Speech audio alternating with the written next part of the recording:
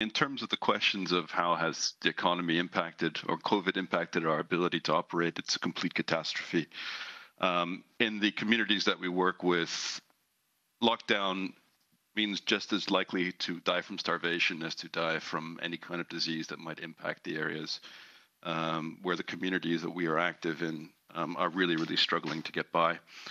I mostly just have a question, which is really, what can the ECB do for our partner countries? I mean, whenever we talk to ministers of finance from Ghana and from other countries, they are incredibly jealous of the financial firepower that communities like the European Union can effectively utilize to combat this crisis, which they are to a degree excluded from and have to go to the IMF cap in hand.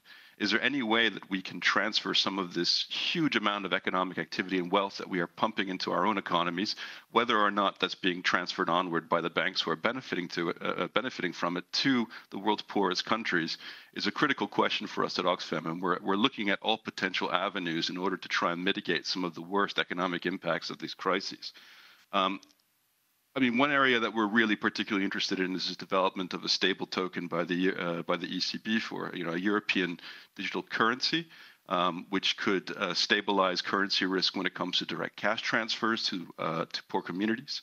This is an area that we've had to look into expanding quite drastically, as the more traditional ways of helping these communities is basically impossible due to lockdown measures, restrictions on travel, and then barriers to trade that have emerged in the interim. So just getting things to poor people is becoming more and more difficult. And then finally, on the climate issue, I agree with the previous speakers in that if you believe you can be climate neutral these days, you might as well be a member of a murder-suicide cult, in my personal opinion.